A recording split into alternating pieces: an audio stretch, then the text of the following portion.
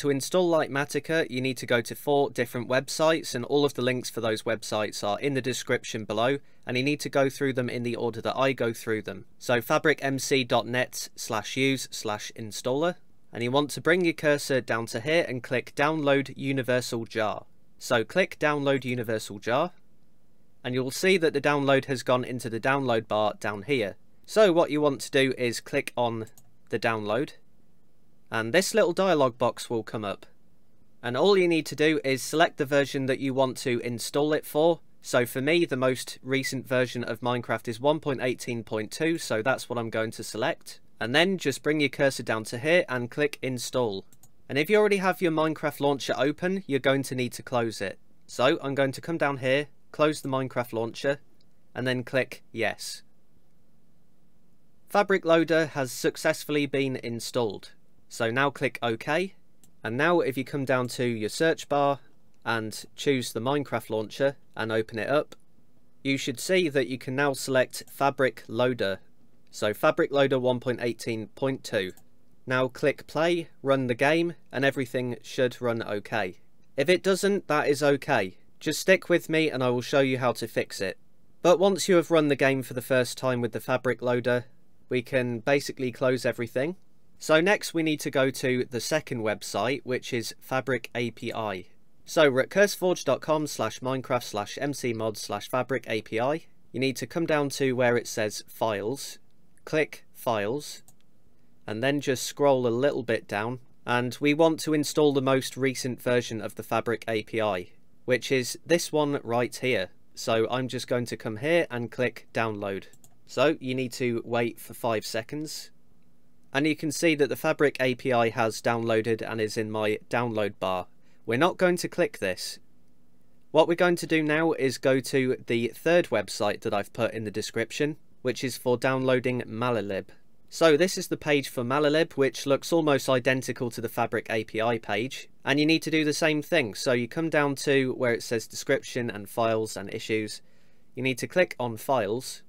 And when you've clicked on files, scroll down a little bit and you'll see that the most recent version again is just here. So all you do is click download.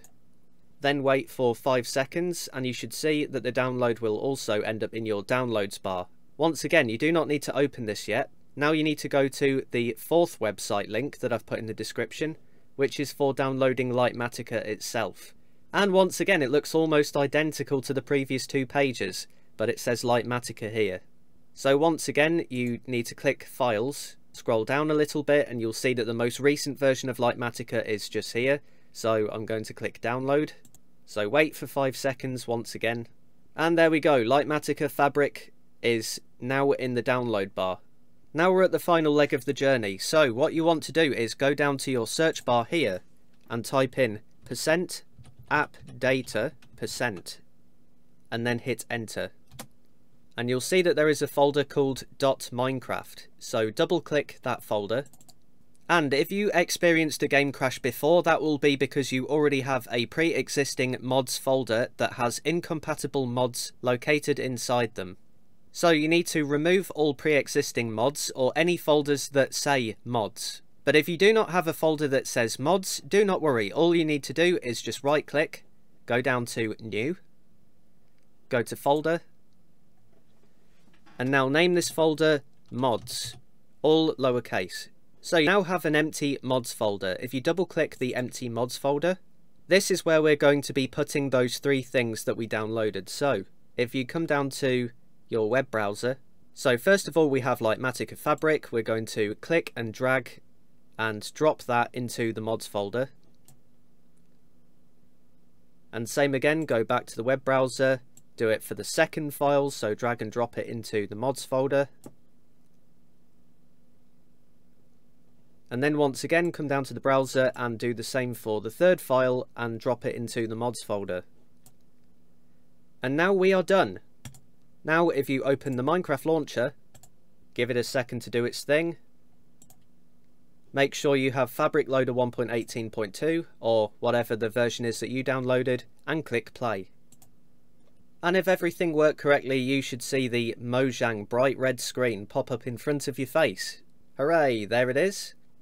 And if you look down in this corner, you will see Minecraft 1.18.2/fabric modded. That means you have successfully installed Litematica. Hope you enjoyed this video, and if you want to know how to use Litematica, please go to the other video that I've left down in the description, and I'll also put the link up on screen.